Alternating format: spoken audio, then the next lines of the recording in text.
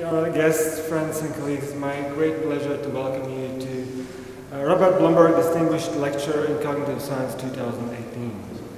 Let me tell you a couple of words about this idea. Some time ago, Robert Blumberg, the Honorary Consul of the Republic of Latvia in Illinois, on the one hand, and some of CogSci colleagues, Mike Blumberg, Laurie Newcomb, Larry Moss, and a couple of other colleagues, we were discussing the idea to establish annual honorary lecture that is assigned to somebody who has significantly shaped the interdisciplinary field of cognitive science. And the idea is that University of Latvia would be the right place, really would be the right place to honor that kind of person. And especially important it is because there are no similar lectures or no similar events in Baltic area, and there are also no similar events in Eastern Europe. And 2018, our selection of 2018 is Robert GOLDSTONE from the University of Bloomington. And this lecture is, as I mentioned before, made possible because of donation by Robert Blumberg, who is Honorary Consul of Latvia in Chicago. But this is not only a financial support. Rob was always interested in the event and has always supported us also morally. And I think it's also a great present to Latvia 100th anniversary as a kind of nice continuous event that we will have every year as a honorary lecture in respect to a significant expert in cognitive science. And I'm so glad that Robert is with us here, and I would like to ask to say a couple of words, and then I will say a couple of words about our recipient.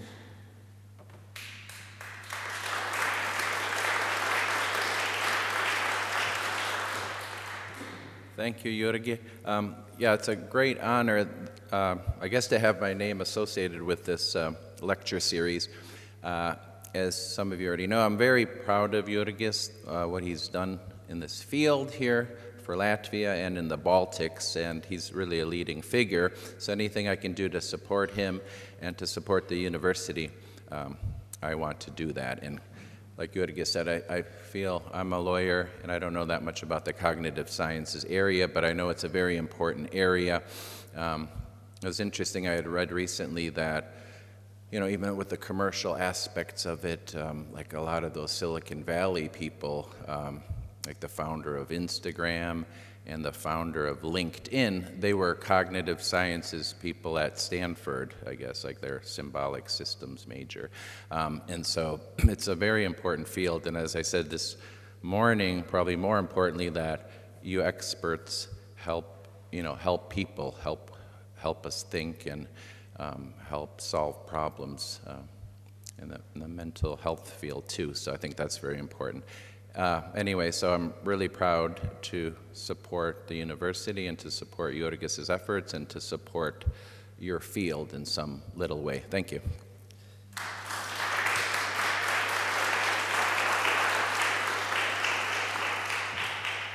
Thank you so much. And well, now let me say a couple of words about Robert GOLDSTONE, our 2018 Distinguished Lecturer in Cognitive Science. Robert GOLDSTONE is Chancellor's Professor and Distinguished Professor at the Department of Psychological and Brain Science in the Indiana University in Bloomington. Robert's work is mainly on areas of perceptual learning, concept learning, and categorization. He has done also a lot of work on computational modeling of cognition, neural networks, collective problem solving. And if we think about areas like categorization or perceptual learning, we cannot think of 2018 field without Rob GOLDSTONE's efforts. And I'm also happy to say that Robert was also a part of well, our Riga's cognitive science, so international community network.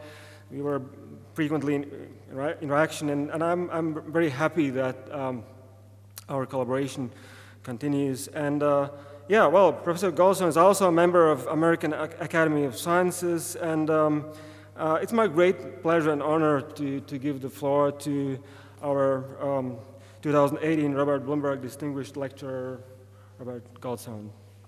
You're welcome.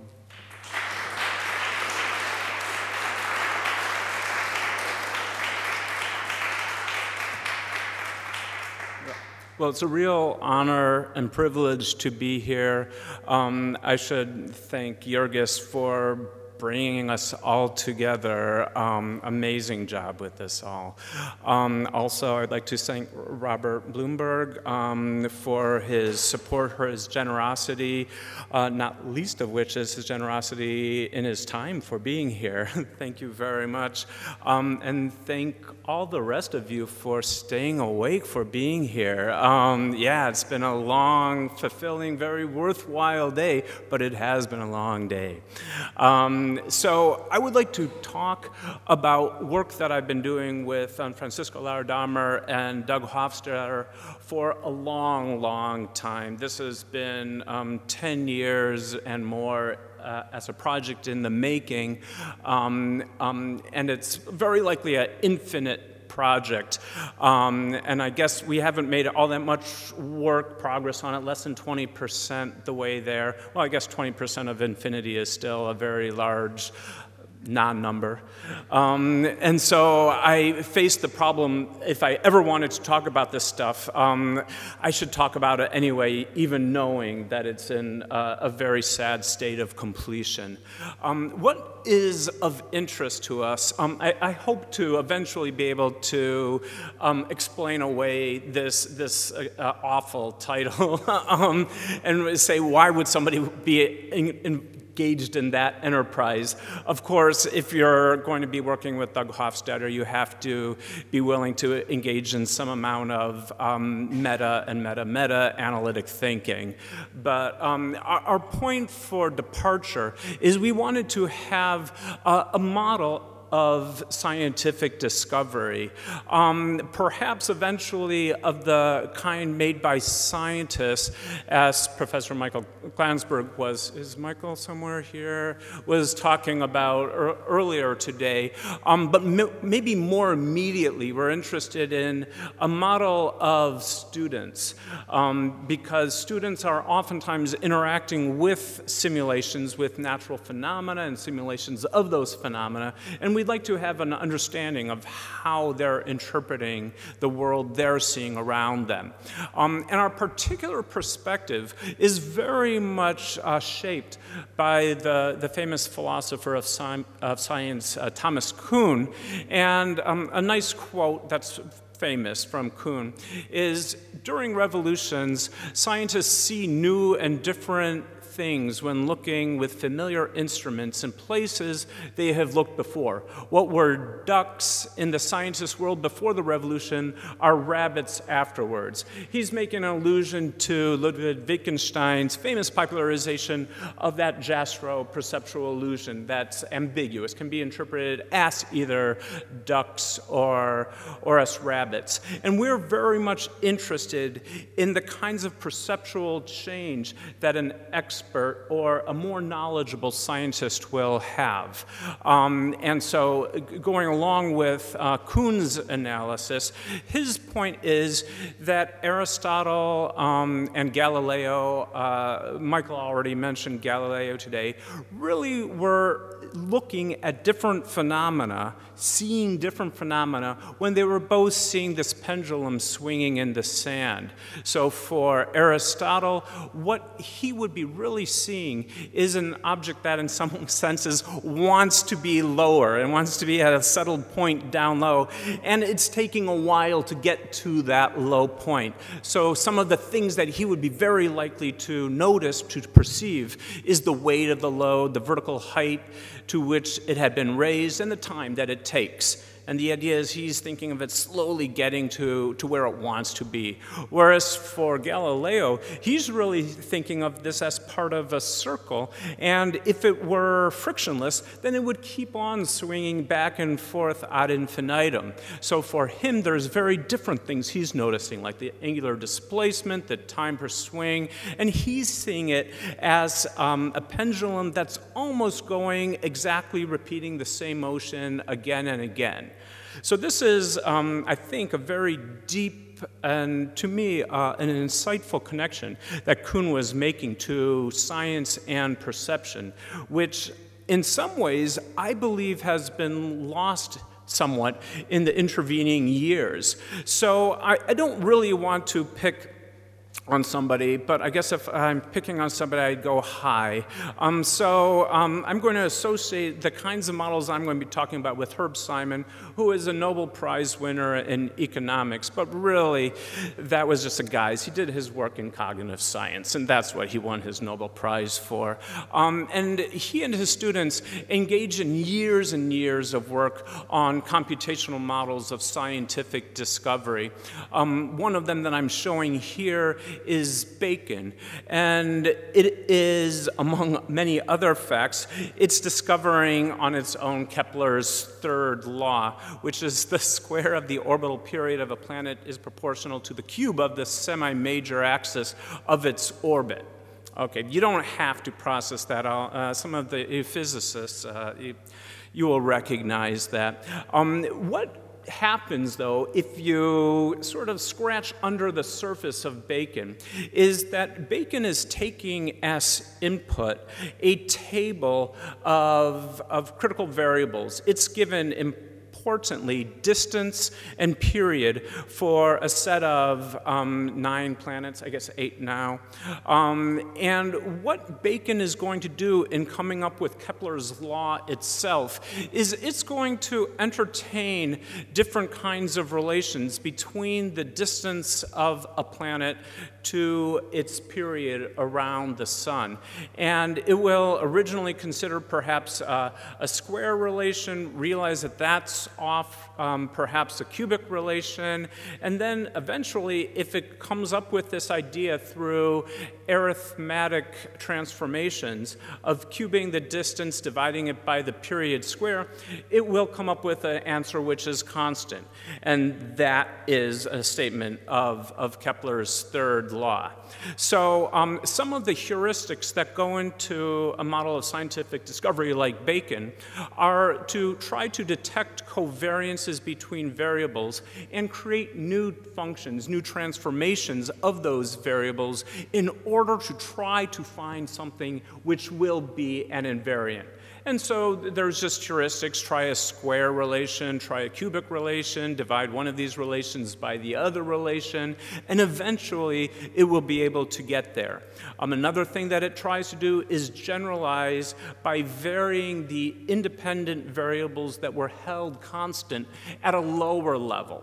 So, for example, one of the things it discovers is the ideal gas law, which is PV equals nRT, the pressure times the volume of these ideal gases that Michael again was talking about earlier today, equals a constant n times the temperature times the number of molecules. Right, so that is the ideal gas law in its full glory, but to get there, you can try to keep constant some things like temperature and just try to find the relation between the volume and the pressure.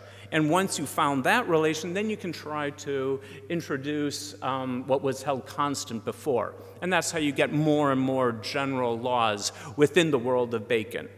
Okay, so I've just given you a whirlwind tour of a model that's actually a lot more complex, but I think that suffices to give you a flavor for it.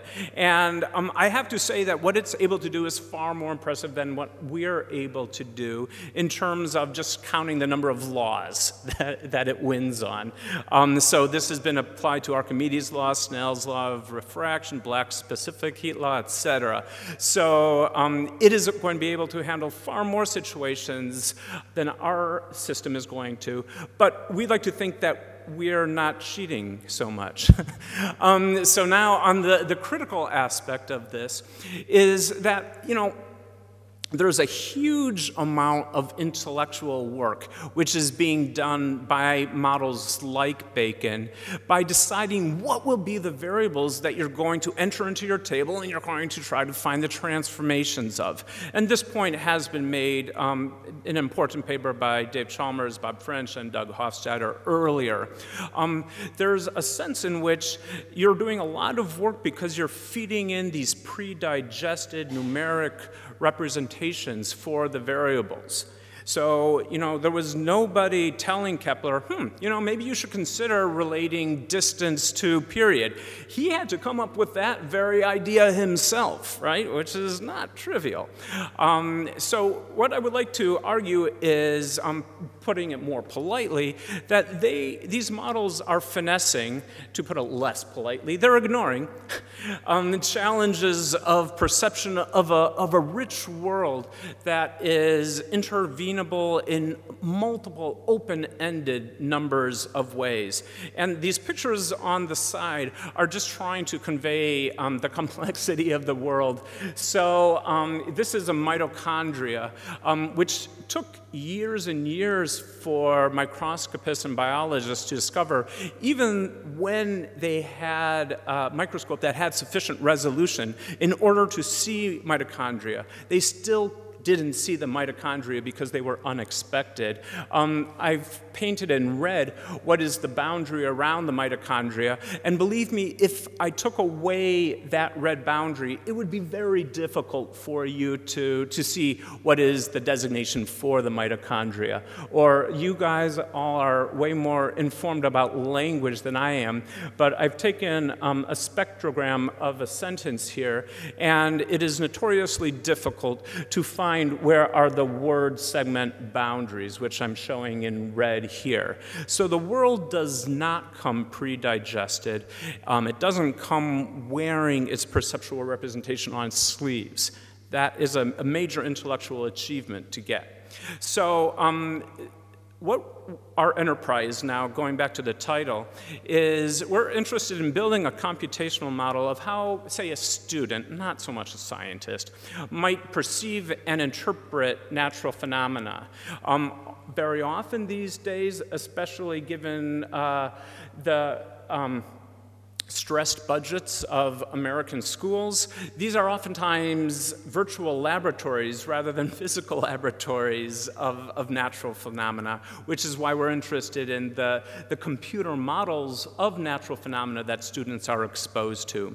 So on the positive side, people like Tanda Young and Marshall Lin have shown that these virtual simulated laboratories are often as effective as physical laboratories for engaging students in open-ended discovery learning and semi-discovery directed learning.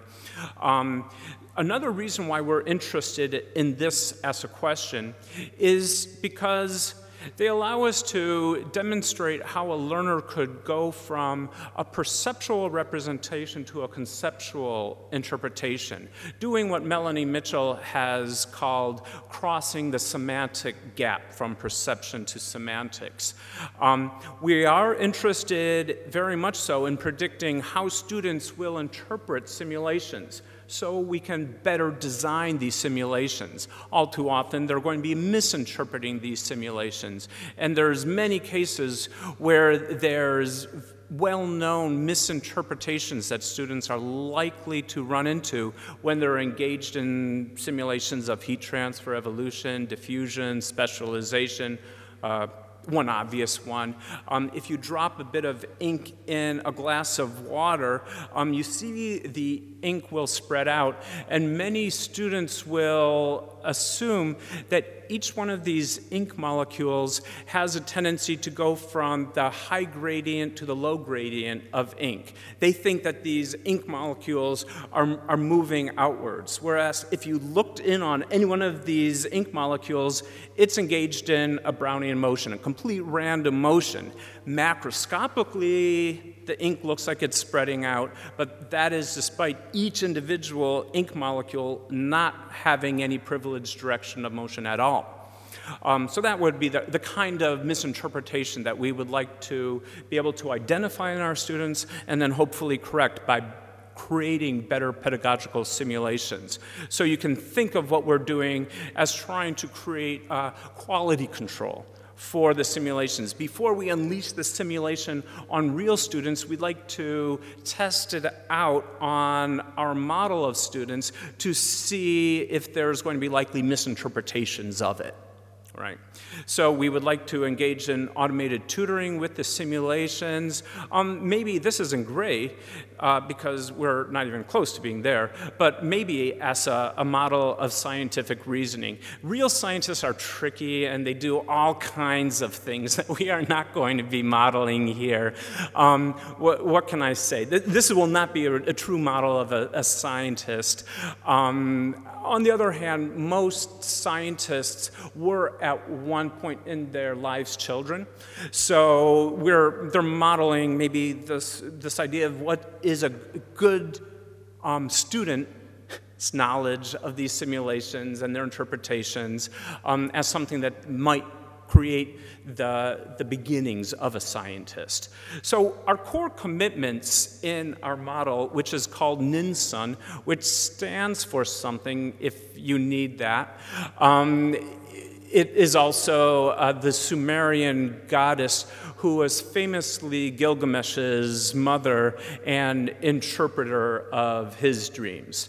And so our core commitments are, we wanted to start with a relatively perceptually grounded input. We don't want to do what I was saying Bacon was doing in terms of cheating by giving it these tables of periods and distances. We want in our system the ability for the model to engage in this scientific practice of experimental intervention. We want it so that the observer can change the world and then see how the changes that they're making are going to influence whatever they're recording from their perceptual systems. And a big part of what we're interested in is trying to establish human, cognitively plausible heuristics for determining relations among simulations elements. And so here, I think there's a strong connection between what we're doing and what James Pajavsky was just doing. So we're both interested in this grounding aspect, and we're interested in some ways in grounding our system using human-like constraints. So yes, in terms of what Robert Blumberg was saying, yeah, there are going to be lucrative applications of cognitive science. We're not interested in creating something that creates scientific discoveries way better than scientists do, but we'll make our millions instead by trying to train the next generation of scientists. In that sense, we would like to know about the same kinds of fallacies, misinterpretations that students will make, right? So educational millions. Say. Okay, so here is the architecture for NINSUN, and in accordance with truth in advertising laws from the Federal Trade Commission, I'm forced to say that there's a lot of things here that are red. So and I guess it's even worse. The things that I've said are green, which are implemented, should not be taken to mean that they're fully implemented or that we're not going back and making changes to these systems. But the things in green there's some implementation. The things in yellow have some very partial implementation. And we've got ideas about the things in red, but none of them have been implemented. So the overall flow of NINSUN is to have, first, a way of expressing models in nature. And so that's the thing on the far left. We have to have a world creator. And then the thing that I'm going to be mostly talking about today is the inspector, the thing which looks at the world and tries to perceive new elements from that world. And from there, it's going to get its perception sent to something that's going to propose laws, and this law proposer is going to be connecting with this completely non-existent model constructor, which is particularly painful to me to admit because I'm a cognitive scientist. I believe in models, and also because, you know, Professor Glansberg is exactly right. That's where the real action is. So this law proposer, though, for us, will be connected to something which is actually intervening experiments. So on the basis of the laws that it's conjecturing, it'll say, it would be really good to get evidence on this. And to manipulate the world, then the intervening experiments part is going to go back to the visual spatial simulator. Okay, so now in terms of this inspector, what I wanted to point out is that the model does not begin with this notion of a persistent object, right? So you might see Jurgis at one moment and then see him again. And it is our contention that it is an intellectual achievement to realize that there's not two Jurgis twins going around. Parsimonious by Occam's razor interpretation is it's the same Jurgis, all right? Even though he's moving his chin from moment to moment in a confusing way. So until the model has this notion of persisting objects, it can't understand what speed is. Speed is derivative on persisting objects. You can't know that this object is moving fast until you realize it's the same object, just displaced in space. And until you've decided that you have speed for objects, you can't understand this notion of direction, right? And until you have this notion of direction, you can't understand this notion of like collisions or attraction. Because what it means to detect for us a collision is that there's a sudden change in the direction and the speed of one object based upon the presence of another object. So you get this building up of perceptual features rather than just like saying, here's the distance. Right? And so our notion of pressure is going to be very much a built-up notion compared to how it was in Bacon. So Bacon did discover the ideal gas laws, but it was because pressure was given to it as an atomic notion. Right? Whereas for us, pressure is going to be something like the number of collisions of these ideal gas molecules against the side wall of the containing vessel. Right? And so that's a built-up notion of pressure, but we think it's much more grounded in the same sense that I think James was getting at. So that's what our model does. I should, again, to be honest, I should say what we're giving to it and what it's deriving, because we are giving to it at least one higher level of representation than what some people in computer vision would be giving their systems. We are not handling the figure ground or the contour segmentation problem. We are already giving our model elementary objects that have size, shape, positions, and colors. We believe that the existing work in computer vision would allow us to finesse that. So we could use those models as the front ends for our models. So this is where we're starting. But what Ninsun does derive are all of the rest of these kinds of perceptual features. Okay, so I'm not going to be able to describe the whole system. I thought I would describe just one piece of it because I think it's comprehensible. And what I'm first getting at here is this notion of persisting objects. So many of you are now seeing two objects, I don't know, going up and down or going left and right? Right? I don't know. It'll probably be a mix of you. If you see them going up and down and you want to see them going left and right, then I guess one thing you could do is hide half of them, hide the ones on the right side, and then gradually bring them into your view, and then you'll be able to see them going up and down. And vice versa, if you want to see them going left and right, then hide the bottom balls, and then gradually bring them in, and then you'll be able to see it going left and right. So it's a classic, very, very simple, ambiguous display, right? And the point here is that we don't want to start with a system that already has the motions. We want it to create that. So we are going to be building on the work of Michael Dawson, Shimon Ullman, in terms of a neural network for apparent motion perception. And so to go over it rather fast, we have, let's say we have 3 objects in one frame, one snapshot. And then we'll have 3 objects in the next snapshot. What we will create in terms of our neural network is n squared, where n was the number of objects we saw. We'll have n squared units, node neurons, that are each going to represent a hypothesis, that one of the objects in one frame corresponds to one of the objects in the other frame.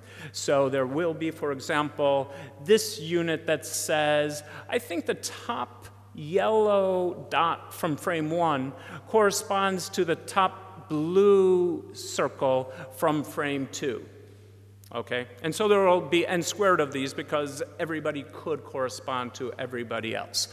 And so from this, we just incorporate certain psychological constraints of color and location similarity. So for example, we're going to send a little bit of extra activation to this neuron because both of these circles are blue. So the unit that says that those correspond to each other will get a little bit more excited because they're both blue and because they are also in the same location. So those are 2 types of similarity that will influence things. We also have this idea of consistency between nodes. So this node that I'll call B says that blue circle corresponds with this yellow circle, and that node is completely harmonious with this node A that says that yellow circle corresponds to this blue circle. Why are they harmonious? Because they result in consistent one-to-one mappings, in contrast to these 2 units, A and B, that are going to be mutually antagonistic. So if this yellow circle corresponds to this blue circle, then it better not also correspond with this yellow circle here, because that would be polygamy. All right. So we have these monogamous relations. What polygamy really would correspond to is this idea of objects spontaneously coming into and out of existence. So if we can avoid an interpretation of that, then we do. Okay, so that's a kind of constraint that we're putting in. We also put in sort of motion constraints. This is just our innovation. We want things to be moving in the same direction that they were moving before. So you tend to get facilitation of a neuron if the direction that an object's previous motion is similar to its next direction. And I think I can demonstrate that really easily for you psychologically. So what do you see? So presumably you all saw horizontal motion there, even though the last 2 frames are exactly the frames that I was showing to you before. And so this is how we're incorporating inertia. And I can bias you vertically, so you are now all seeing vertical motion, right? So this inertial constraint is important. And so that's how that comes about. So now going up a level, where do these feed into? Well, so here's an example of detecting a relation between 2 elemental units, between like 2 balls that are knocking into each other, that are like these billiard balls of an ideal gas.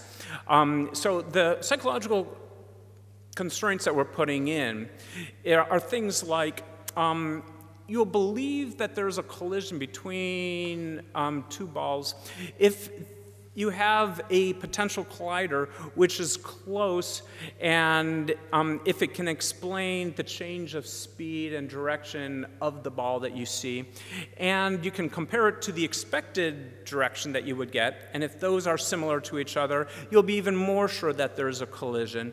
And another constraint that we need to fit human psychology is if you're seeing a whole bunch of other collisions, then you'll tend to interpret this as a collision. Whereas if you're seeing a whole bunch of other passing through events, you'll also interpret this as a passing through.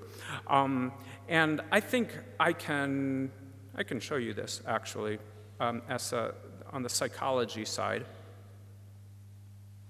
So here's a whole bunch of balls moving back. You can see where my arrow is pointing on the cursor. I want you to pay attention to those red dots. And how would you characterize, there is a correct answer to this. Do you think that those are passing through each other, or do you think they're colliding with each other and bouncing off of each other? How many people say pass through? How many people say collide? Okay, yeah, the majority is right. So this is a collision. I'll show you how hard it is. I've just made them so they pass through each other. So it's a difficult judgment. So they are now passing through each other rather than bouncing off of each other. So that was a pass through. Here, I'll change the color. That'll make it easier. So if one of them is green, then you can easily see it as a passing through. And now if I make them so they're colliding, now you can see it's a collision, right? It gets a lot harder, though, when I make them red. Now, the point that I was trying to make before with respect to context dependencies and perception, let me make the other dots bigger. Okay. And now I'm going to flick this one around. I'm going to make them bounce. So, so now we have a whole bunch of context balls that are colliding into each other. And now I'm going to make those target red balls so they're passing through. The empirical phenomena that we obtain psychologically is that it's very likely that human subjects will interpret those red balls as, again, colliding off of each other, bouncing off of each other, because of those contextual balls, right? So people are influenced in this target collision pass-through event by what's going on the outside. Now, just here, I just want to see whether you can see this. All right. I just added another object in the display. I made it an invisible object. Can anybody say where I put the invisible object? Say where on the screen is the invisible object. Exactly. Yep. So there's an object in the lower center. If you had enough time, you'd be able to identify what shape it is. And this is something that we aspire to be able to do in the model, but it's not able to do it yet. This is something that scientists do willy-nilly all the time. They're positing these latent variables that will make sense of the other events that they're seeing, even though they don't have any direct evidence for the collision, right? And so that's why these are heuristic laws. So you're more likely to see a collision if there was an object that you could collide against, but it's not required strictly. So these are all soft constraints that will influence what you'll see. And so people can see collisions, even at least one of the objects is invisible. Maybe some scientists, even if they're all invisible. In fact, I guess that's what Maxwell was doing, right? That's where we get the thermodynamic, statistical mechanical understanding of gases, is because people are looking at air, and they're seeing collisions, even though all of the air molecules are invisible because they're pretty small, right? Okay, so just to give, how am I doing for time, Jurgis? Great, okay. Just to give an idea of another kind of heuristic that we would incorporate in, and I'm trying to give you one more example just so you see what our game is like here. And so what is this heuristic for attraction? Sometimes we have this notion that one object is attracting another, even if they're not colliding with each other. And our heuristics are going to be that, you know, A is going to be perceived as attracting B if B is closer to A at time t plus 1 than it was at time t, and if B's trajectory is in the direction of A, And more to the point, if B's trajectory at time t plus 1 is a mixture of movement towards A and its previous trajectory at time t, right? And now this is something that we could add or subtract from a human scientist depending upon how smart they were, right? This was an insight that Newton had, whereby he understood that, like, the Earth is being attracted by the sun. And you say, well, why is it being attracted? Why wouldn't it be in the sun? Thankfully, it's not. And the answer is because it's attracted, but it had an impulse by itself. So it was going in a particular direction, and where it's going to go is a mixture between going toward the sun and going in the direction that it was already going. But that is quite an elaborate insight that not all of our humans would have. Another part of attraction is that the closest object to A is B and vice versa.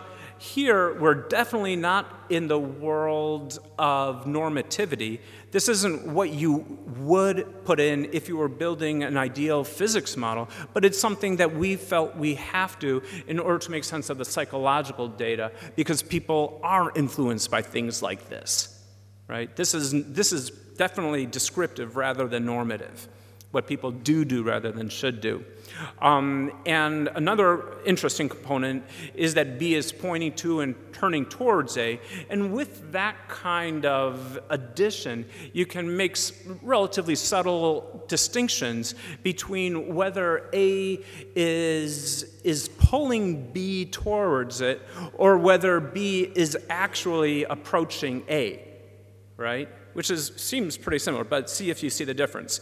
So in this case, I think we would describe it as B is approaching A, whereas in this case, we might say that A is pulling B despite B's best intentions. Okay, so in terms of validation of Ninsun, I'm not going to go over a lot of our psychological tests. Some of the things that we do is see whether the correspondences that Ninsun sees are similar to the ones that humans have, whether it identifies collisions and pass-through events like people. Maybe I should actually show you Ninsun. So this is dangerous because this is, I guess, what we would call a live demo. So this is Ninsun, and it's built on a dynamic geometry system, kind of like Geometer Sketchpad, if you know that. And so I'm just creating a simple world here on the right side. I think I'm going to have to say that these are balls, and that's kind of what I mean about giving it the elementary objects to begin with. I'm going to hide that ball in the middle because it's confusing. I just needed that ball in order to create the circle, which I'm going to designate as a wall. I'm going to give them all an initial impulse because otherwise they would just sit there. And I'm going to move them. So what's going on the right is the world. That's our model of the world. What's going on the left is what we're much more interested in. That's the model of the interpreter, right? So this is the model of what we think the student, for example, is seeing. And you can see that it has this notion of object permanence. This is all live. I don't know how to, I don't know whether I'll be able to grab one of these fast enough. It's hard. So I'm not going to grab one, but you can see that from the tracks that the objects are making that it has this notion of persistent objects. And once it has that notion of persistent objects, then it could probabilistically come up with this notion of speeds or velocities or directions of movements or acceleration perhaps. And you can also see the relations that it's seeing. When you see these little X's that occur every now and then, that is the model detecting, thinking it's seeing a pass-through event. So pass-through is one kind of relation between balls. It's kind of a non-relation relation, but for Ninsun, it's thinking of it as a relation. And now, so if I change the world here on the right side, so I'm going to make the balls bounce off of each other now. You'll see on the, so now they're bouncing off of each other, and you can see that more often than not, Ninsun is correctly interpreting them as bouncing off of each other on the left side. And it's showing a bounce representation by the big blue circle. And you can also see that it's noticing some of these special bounces are of the gas molecules against the side wall. And it could potentially build up from there this notion of pressure. Now I'm letting Ninsun, here, I'm going over here so you can see that I'm not doing anything anymore. And so we might be seeing Ninsun modifying the world on its own. Oh, okay, thanks, great. So, so I've put Ninsun in the scientist mode, where it's going to be coming up with conjectures here that you won't be able to see that could be related to accelerations or velocities, directions, relative positions. I don't know what it's going to be about, but it's going to be making conjectures here, and then oh, there you go. So, and then it's going to be modifying the world in order to try to gain evidence about these conjectures that it's contemplating. So this is what we think is an important part of what scientists do, is you know, test their predictions, test the laws that they're developing against empirical data by varying parameters of the system. Okay, so that is. So, yeah, and if you actually can read that, you'll see that it's entertaining some ideas about pass-throughs and collisions and perimeters. So it's entertaining some different possibilities there. Okay, so going back to like, how do we test to see whether we have a good model ourselves? So we do test this against humans in various capacities, the probability of them making different interventions and comparing it to the interventions that people make. The thing that I really wanted to stress is this notion of context dependencies of motion correspondences, so that, I didn't actually show you that in Ninsun, but Ninsun can be biased in terms of its neural networks to see an ambiguous event as either a pass-through or a collision, depending upon the others. And it's that kind of data which makes us, we believe, justified in not going the world of Bacon and not having a high-level symbolic starting place, but having a much more grounded perceptual representation. Because we're saying that what you're taking as given, that you have a collision, is not given always, that it is a matter of interpretation and perspective. So for us, we think that we empirically have evidence that people have this bidirectional influences, that the object correspondences that you're seeing influence whether you'll see any given thing as a collision or a pass-through, and vice versa. If you see a lot of collisions, that's going to be influencing your object correspondences. So I don't really want to enter the game of Bacon and like count number of laws discovered, because Bacon will win.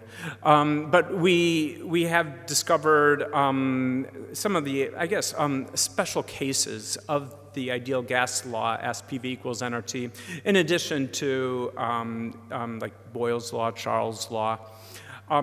Pedagogically, I think we're very interested in trying to use Ninsun as a critique of models of computer simulations that are being used in actual student contexts. One that I'll show is my collaborator, a colleague, I guess, of Michael Glansberg, Uri Walensky at Northwestern, has developed the system NetLogo, which is a way of creating computational models for student learning. And this is their original version of an ideal gas law. It'll look a lot like what you just saw with NinSun. And we fed in this original model that they had into NinSun, and we saw that NinSun was very oftentimes misinterpreting, sort of in some ways, the big point of this as an ideal gas law simulation. One of the things that they did, maybe you can see it, is that they used color coding to show the speed, which is related to the kinetic energy of the individual molecules. So the fast ones are going red, the medium ones are going green, the slow ones are going blue. But this actually hurt NinSun's ability to detect object correspondences, because color is one of the cues that is used in NinSun to say that you've got the same object. And this may seem kind of trivial, but how do I put this? So NinSun, and as it turns out, human subjects, children, are very likely, when they're given this version of the simulation that Uri and his colleagues used, they're likely to think that there's objects that are spontaneously coming into and out of existence. Like they'll say, oh, look, that green object and that blue object made babies, and it was a red baby. And right? And that's because there was nothing red before, and now there's something which is red. Right? And that's a real problem, because I should say that the ideal gas laws are conservation laws. They only apply when you have a fixed number of molecules in this containing vessel. And they're critically important that it's a conservation law, that you're neither creating or destroying kinetic energy, which is going to be related to a square function of the speed, right? So on this basis, we first off, when we were modifying this model, we got rid of the speed coding, so each object has its own color, which helps you in the object correspondence world. We put on tracing, so you can follow individual molecules, so you can see one object and the path that it's making. And the thing that helps a lot, as probably will not surprise you, but came out of NinSun, is if you actually want people, like students, to end up with something like the ideal gas laws, to emphasize certain collisions over others. So what I've done here is I've got it every time there's a collision of the molecules against the side walls, then it's brought to the human's attention. And this helped NinSun a lot for prioritizing pressure as a derived perceptual notion. And as it turns out, it helps children a lot, too.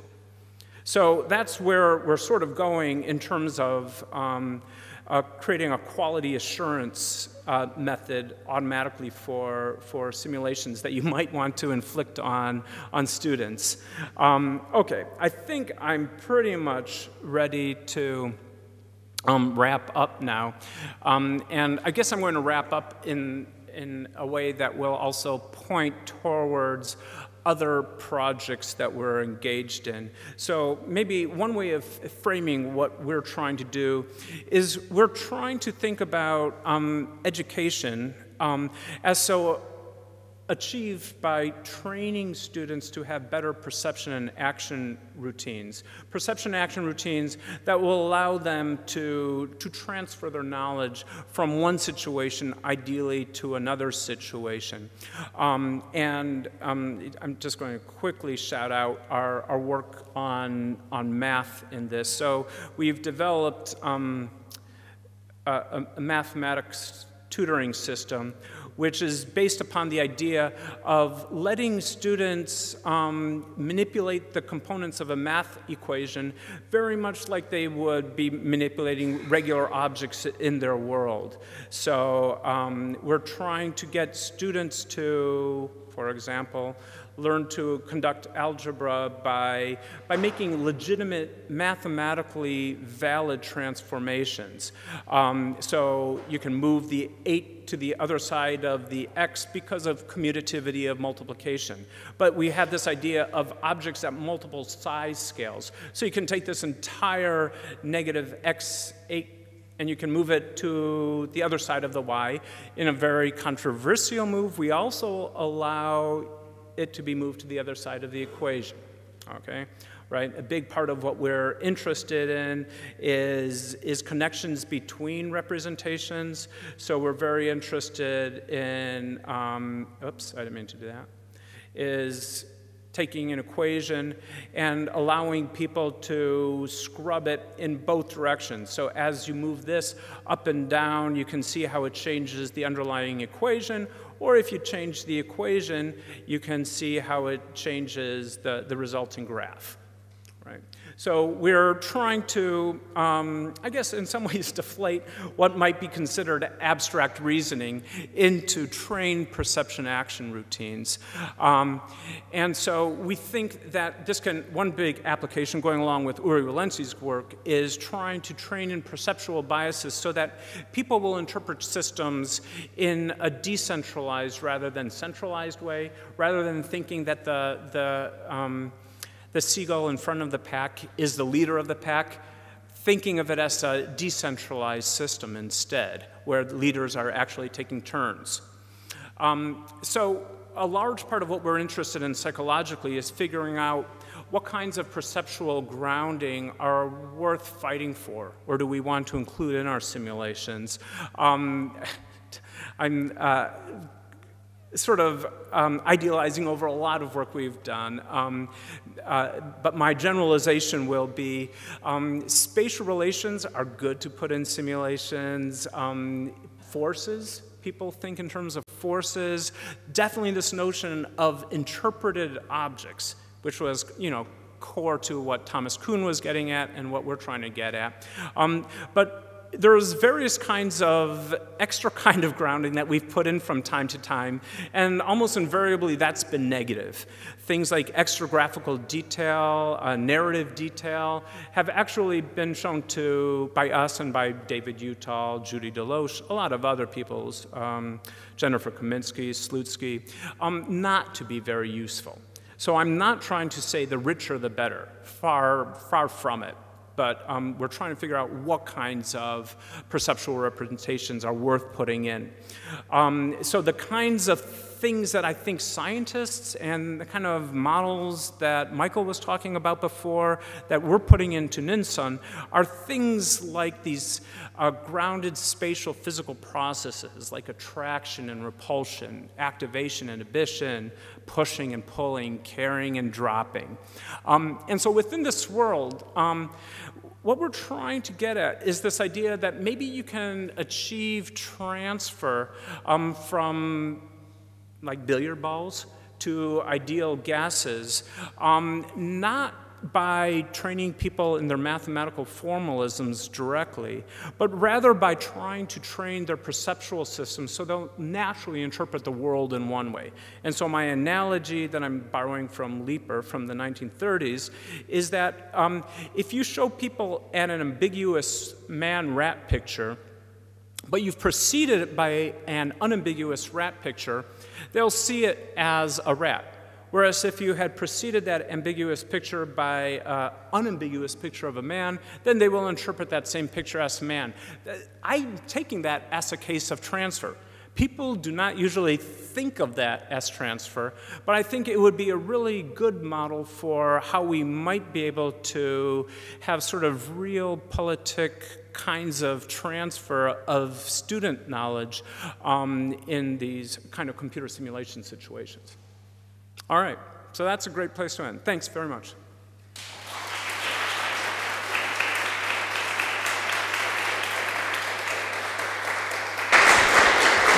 Thank you so much. Thanks a lot. So we have time for questions, comments, or before going to reception, before drinking some wine. Any questions? Any? Jeff?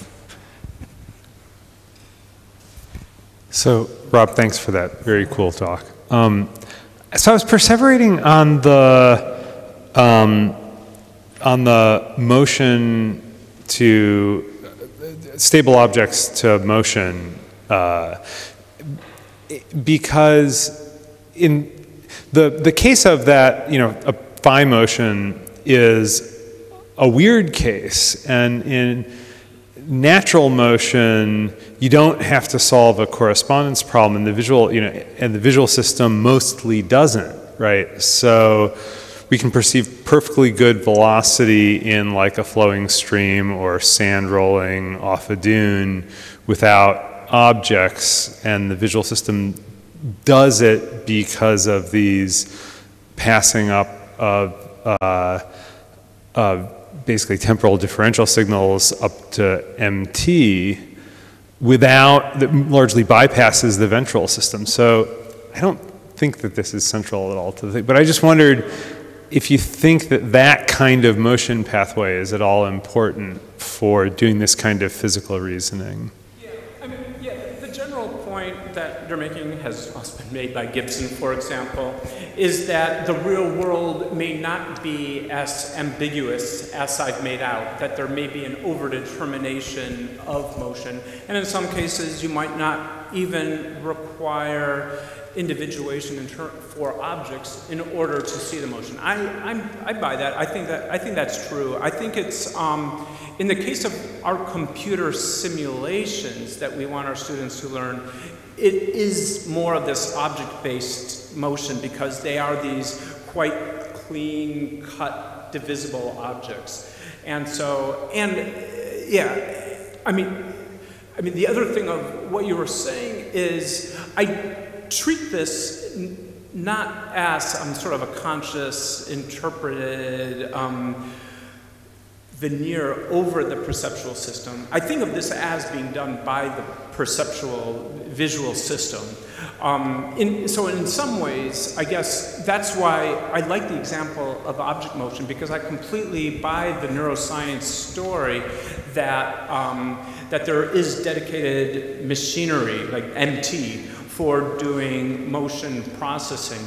And so in some ways, what we're trying to say is that even in the case where there's dedicated brain machinery, that doesn't mean that there's not these contextually defined influences. So what we're trying to do in some ways is to reconcile this notion of modularity in visual processing with this notion of context dependencies or top-down feedback, or in this case, influences of other object motions on a specific object motion. Yeah, so one other thing I forgot to say, which is totally important, which is I think that those kind of computations are actually totally critical for handling occlusion and attention lapses, and which are necessary for doing the kind of reasoning. Right. And so attention is a big part of this, and we've only begun to crack that nut. So it turns out for people shown ideal gas law simulations, they're really only able to track, 2 or 3 motions in order to figure out whether the objects are colliding or bouncing off of each other. They feel like they're seeing it all, but they're really not. And to work these out seems to require sort of the kind of collision kinds of tracking operations that you know about. So I think that's an important insight, that the perceptual interpretation has to work hand in hand with the sort of spotlight of attention to allocate attention just to the things that you're really interested in finding out whether they're bouncing or colliding. Okay, James. Thanks. That was a great talk. I'm wondering, do you have a way of modeling the distinction between, let's say, occlusion and then fusion or mixing? So just in terms of I was just thinking of the experiments that Ilge and team were doing and presenting earlier today. The spatial model you need in order to actually model properly occluding circles, regions for each other. Of course, you have to have 2 planes, right? You really do have to have just a little bitty slice of an additional depth, dimensionality. Right. But you yeah, don't. no, I think that's a great question. Oh, I was going to try to show this. I'm not sure I'm going to be able to break this up right here. So one of the interesting things about the demonstration I was showing before is people don't actually have trouble violating this 2-to-1 mapping constraint. Oh yeah, great. Oh, no, that's not exactly what I want. I broke it. I'll have to try to describe it. So if I had 2 objects in one frame and a single object in another frame, then people would interpret it as occlusion or fusing of these 2 objects. So you'd see it as sort of a fusing together, a splitting apart, a fusing together and splitting apart. But as soon as I put in that second object and you have a way of interpreting it so that you would have one-to-one assignments, that is such a strong bias that people can't go back and interpret this situation that I originally had like that. So you might say, and you could give this to yourself as a task, I don't know why you're not seeing what I'm seeing. Are you, I see, you don't,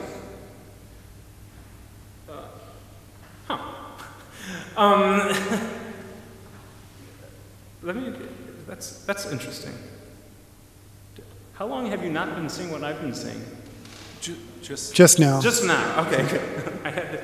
So an exercise for you, somebody's going to say that they can do this.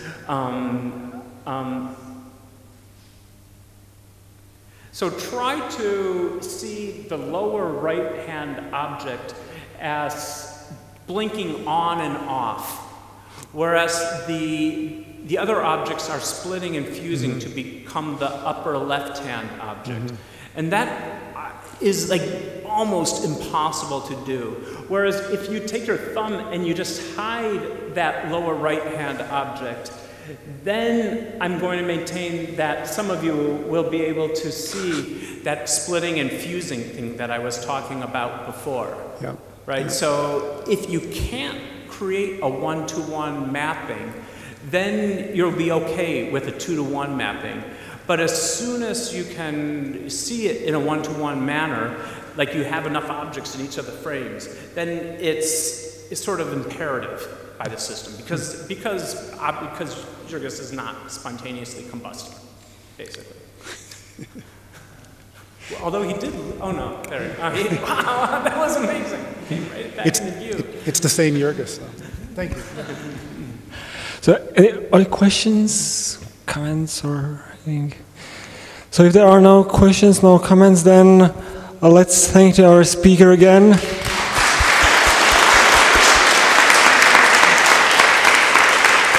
And before we are heading to the reception, which is in the next room, let's thank some warm thanks to Rob.